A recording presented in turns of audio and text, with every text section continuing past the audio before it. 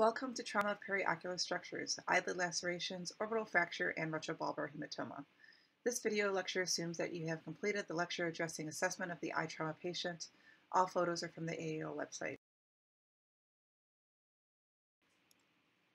During this lecture, we will present common manifestations of eyelid lacerations, orbital fractures, and retrobulbar hematomas, also known as hemorrhages. We will discuss the initial management of each of these clinical scenarios, as well as the timeline, urgency of referral to an ophthalmologist or ophthalmic subspecialist.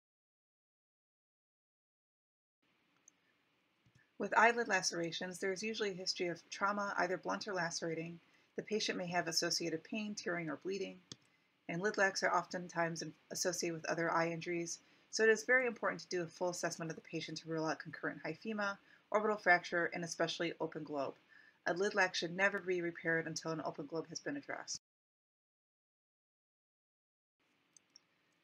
Consider a non-contrast CT scan of the brain and orbits if there's a penetrating injury, especially if you observe orbital fat in the wound or there's a history of severe blunt trauma.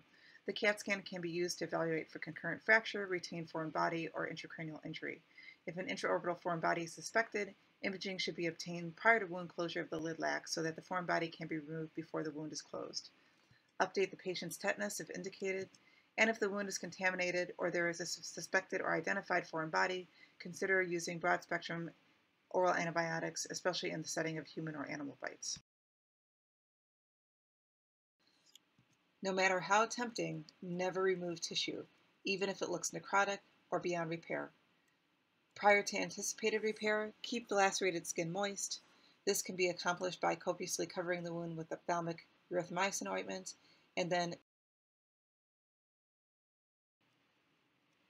immediate referral of the lid lac patient to an oculoplastic specialist, which is an ophthalmologist who is specially trained in eyelid repair, is indicated in the following scenarios. Involvement of the lid margin, which is the end of the eyelid where the lashes insert, or full thickness lac, which means it's going completely through the eyelid from anterior to posterior, or if there's obvious involvement of the canalicular or tear drainage system, or if the medial 1/3 of the upper or lower eyelid is involved, which is associated with a higher probability of canalicular involvement. Or if there is fat prolapsing into the wound, this indicates violation of the orbital septum and requires meticulous repair. And lastly, if there is significant loss of tissue, which may require a skin graft or pedicle flap.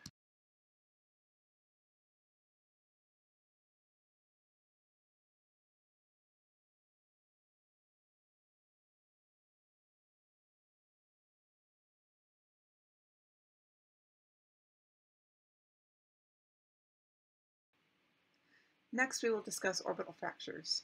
There is usually a history of blunt trauma, such as a sports injury with balls, equipment, or extremities hitting the orbit, or a punch or fist to the face, or a fall, or airbag deployment. Patients with orbital fractures may present with blurry, decreased, or double vision. Sometimes they note difficulty moving the eye or pain with eye movement. There may be bruising or swelling of the eyelid skin. The patient may note numbness of the cheek, upper lip, or teeth on the involved side. This can occur if there is injury to the infraorbital nerve from a floor fracture. There may be bulging or sinking of the eye depending on the size of the fracture and whether there is blood or air behind the eye. And there may even be air underneath the skin on the affected side, something called orbital crepitus or subcutaneous emphysema. Fractures of the orbit can involve any of the four walls or a combination, but fractures of the floor and medial walls are the most common. Orbital fractures are also associated with other eye injuries, including hyphema and lid lacs, so a full examination of the eye to rule out concurrent eye injuries should be done. On physical exam, pay special attention to any limitations in eye movement. As pictured here, you may recognize this patient from other cases. She's had this fracture forever. Limitation of eye movement may indicate entrapment of the extraocular muscle. Check for diminished sensation of the cheek on the injured side, which may indicate injury to the infraorbital nerve in the setting of a floor fracture. A bubble wrap quality of the eyelid skin, which may indicate subcutaneous emphysema, or a step-off deformity of the orbital rim. A non-contrast CAT scan of the orbit and brain should be obtained for all suspected fractures. If a head CT is ordered and an orbit fracture is noted, a follow-up orbit CT should be obtained. Once an orbit fracture is identified, initial management depends on which walls are involved. If the fracture involves the floor or medial wall, these are adjacent to aerated sinuses, sinus precautions should be prescribed. These include use of nasal decongestant, broad-spectrum antibiotics, and the avoidance of nose blowing or sneezing, as these can introduce air into the orbit and result in orbital emphysema. If the fracture involves the roof, cribriform plate, frontal sinus, or is associated with intracranial injury, a neurosurgical consultation should be obtained. If the orbit fracture is associated with other facial fractures, such as maxillary sinus, nasal bone, or CMC fracture, consider consultation with oral maxillofacial surgeons or ENT specialists.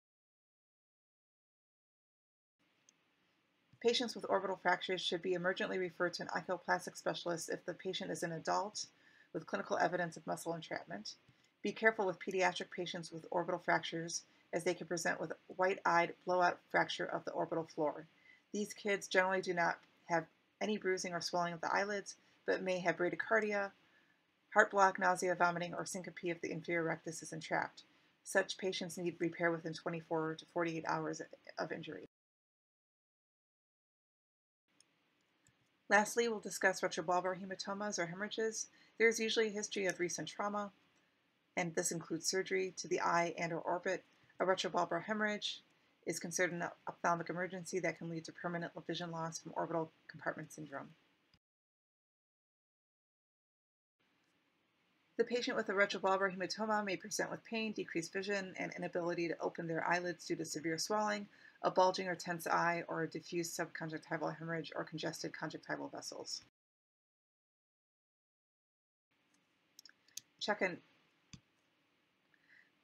intraocular pressure if equipment to do so is available. If you do not have access to an IOP measuring device, palpate the eye for resistance to retropulsion. If the eye feels harder than the fellow eye, the IOP is likely quite elevated. If your clinical suspicion is high enough for a retrobulbar hemorrhage, then a canthotomy cantholysis should be performed immediately. Do not wait for the results of imaging studies to confirm your clinical suspicion, and do not wait for consultation with an ophthalmologist. These delays may result in permanent vision loss. If a canthotomy cantholysis cannot be performed for some extraordinary reason, lower the intraocular pressure medically with eye drops and or intravenous acetazolamide or mannitol. Once a canthotomy cantholysis is performed, the patient should immediately be referred to an ophthalmologist. The patient may require additional maneuvers if their IOP does not respond or if active hemorrhaging causes a recurrence of orbital compartment syndrome. The patient will need to be closely monitored by ophthalmology until IOP and vision is stabilized. Thank you for using this educational video. Please let us know if you have any comments or questions.